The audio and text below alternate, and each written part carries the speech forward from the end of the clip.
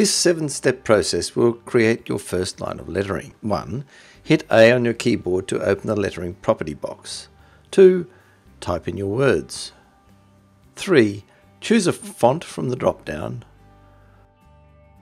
4. Choose the size of your letters. 5. Choose a Freeline Baseline. 6. Click on the Create Text button. And 7. Click on the Work area. The Freeline will create a line of lettering where the baseline is long enough to accommodate the letters at their natural 100% width.